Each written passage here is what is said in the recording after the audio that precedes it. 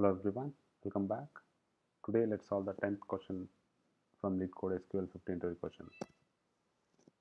Uh, in the problem statement, they have given a table called activity, which has information about machines and the processes which are running on the machine and when the process started, and then also when it got ended. So that's what it contains, and the timestamp when it started, when it ended.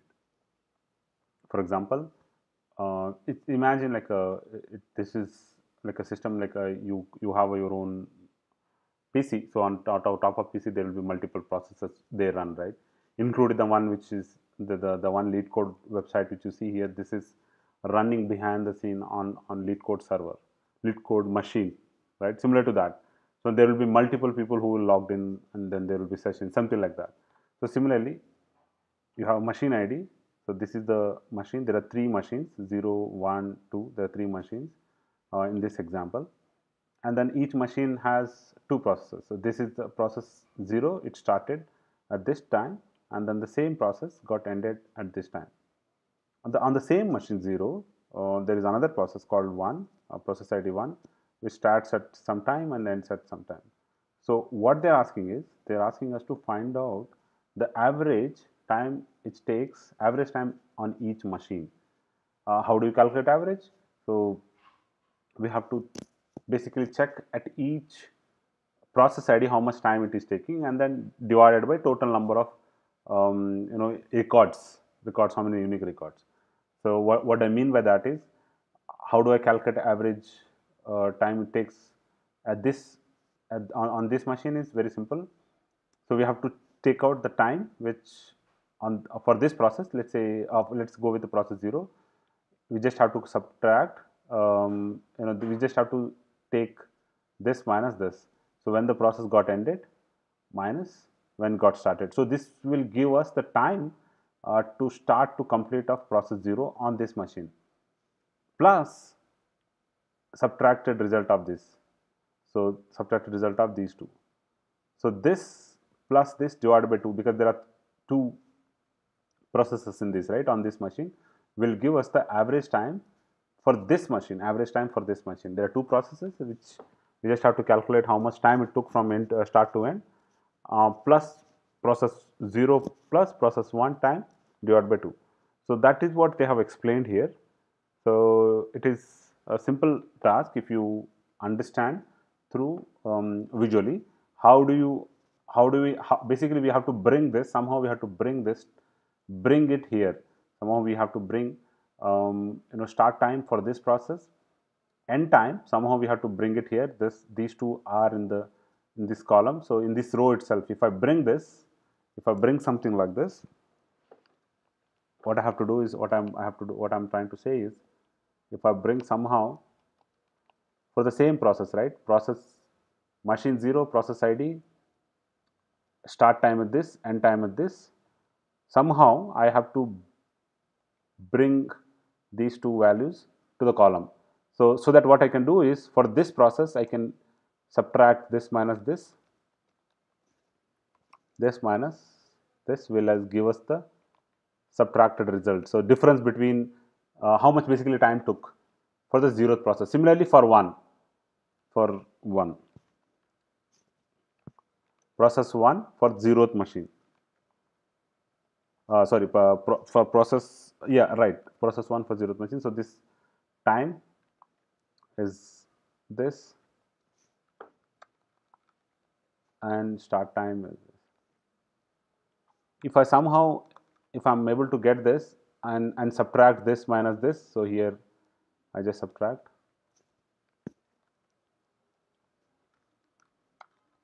So if I'm able to somehow get this, so then my task is very simple. So when I get the difference, I just have to take an average and group by on this, average and subtracted values, and on group by on this for each of these users. So how do I get this, all these values here? That's the question. So that what we have to do is, we have to pictorially visualize this. Imagine we just have to, same data, what I did is I copied into another Word document. So it's the same table. So what I'm saying is here is we just have to create two tables. So table 1 A1 from the same table. So we just have to self join. So we just have to replicate the same table. So A1 and A2, which are getting cloned, right? They are clone of each other. So what I have to do is I just have to join these two. From this table, A1 table, what I have to do is I just have to take this information. From A1 table, I take this one. From A2 table, I take this one. So that's how I get these values one after another. So these values will come here. These values will come here. So it becomes easier for me.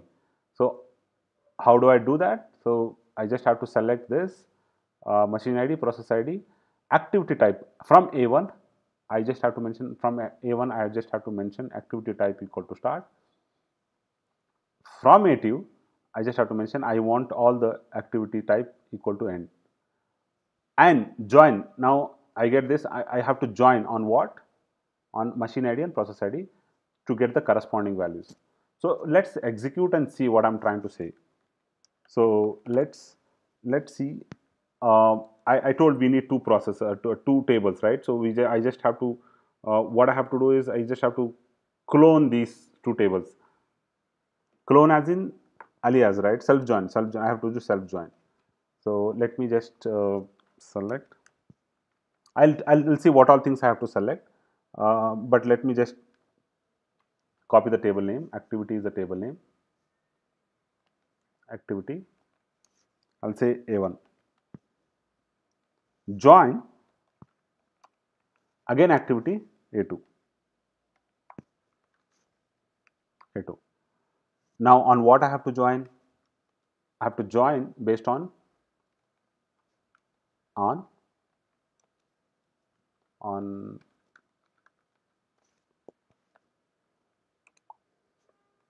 A1.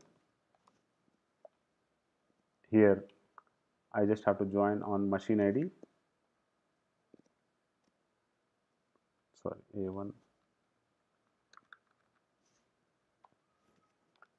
machine ID equal to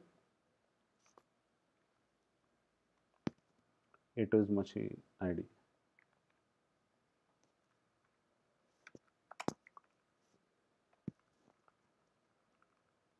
And I also have to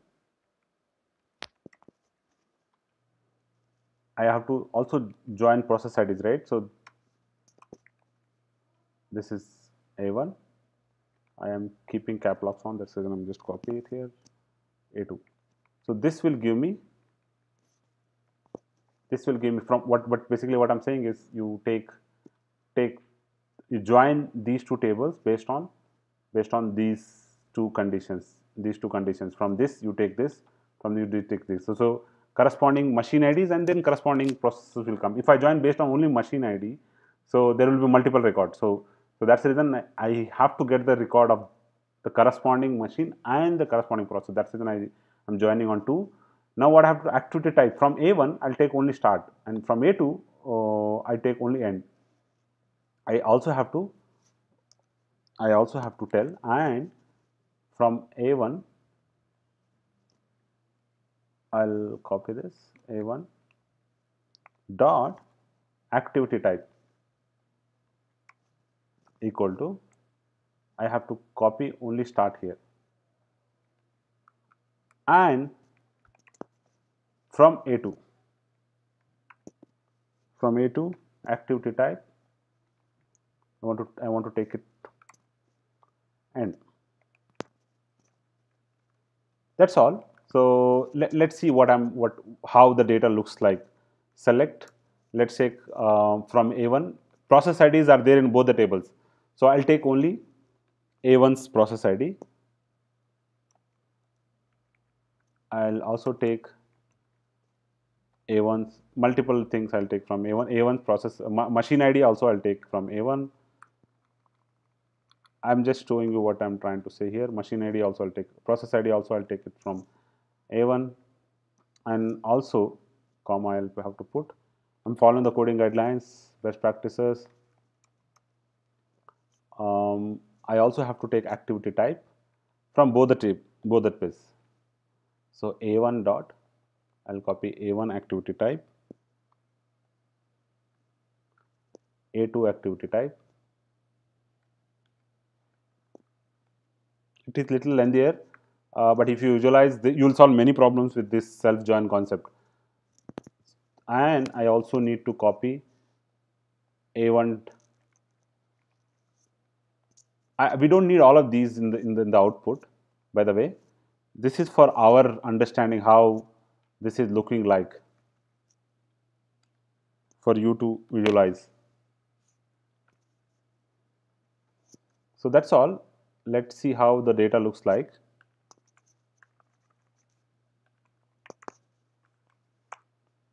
So I want to have, let's see if there is any syntax error. No, looks like we're good. We want to take from here, if you see, I want to take a machine ID, process ID, and activity type from A1.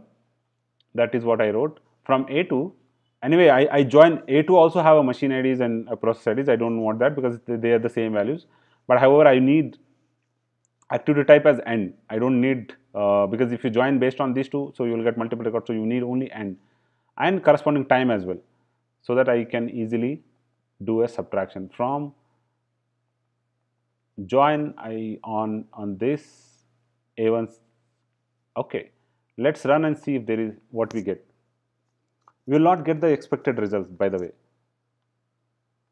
At least we get what we can do alias here as thing. So it's basically, if you see here, what it's saying is at 0 process started, start time is this, and end time is this, and on machine move 0 process ID 1 started, start time is this, and end time is this. So somehow I was able to get using self join, I was able to get these values. So that's all. What else? Output needed as a machine ID and process time. So for each process, what I'll do is I don't need all of these. This is, I just wanted to show you guys. That's the reason I added. I need machine ID. I'll just rename as. Anyway, it is giving me as a machine ID itself. I'll keep it as is. That is what they needed. However, I will subtract these two. I have to subtract this minus this, or else I'll get a negative values. So that's the reason I'll say like this, as maybe let's say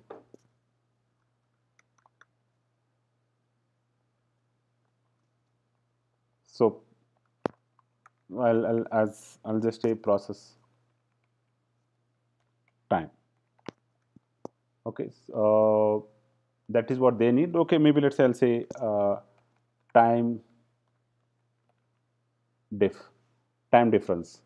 Okay, this is what this will give me. Let's see what this gives. For each process, for each machine ID, I am getting as this is what this is what for each machine I am getting. Each machine I am getting this is. But what they are asking us is to find the average. So what I'll do is I got the result. All I have to do is I just have to group by on this and take an average by grouping all the IDs. To make this is a complex query, right? So what we have to do is we can use a common table expression. So basically we store these values, whatever we calculated in a temporary table called CTE, common table expression, and then use that table to calculate average. That's all. We are almost there. So what I'll do is I'll put this as with CTE has got its own syntax. So I'll mention as process time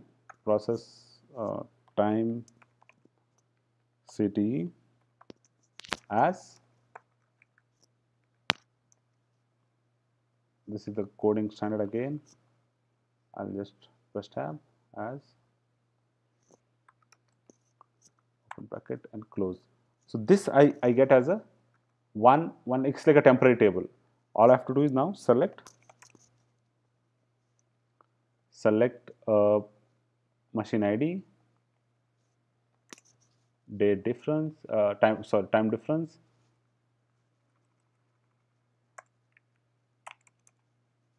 from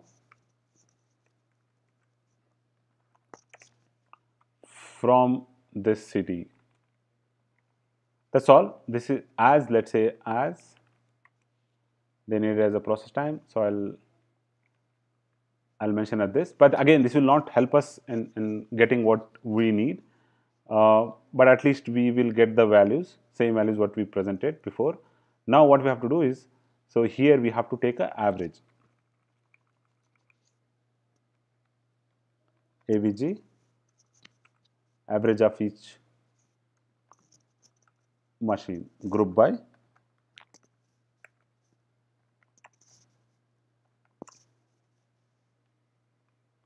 machine ID. So this will give us the average.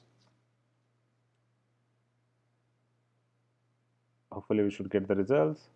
Okay, we are almost there. So we just have to remove this extra stuff.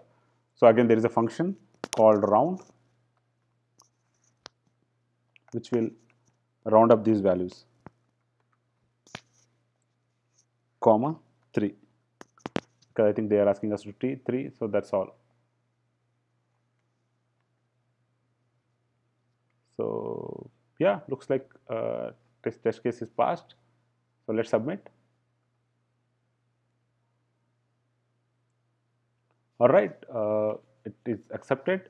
It is simple to revise. So we are creating a self join table with the joining on the same table, and we are also creating a temporary table called a common table expression. And using that common table expression, we are grouping the machine IDs and taking the average of that time difference. That's all, guys. This is a very interesting problem. If you understand how self-join works, if you visualize how self-join works, you can solve lots of problems. Thank you very much for watching. See you in the next video.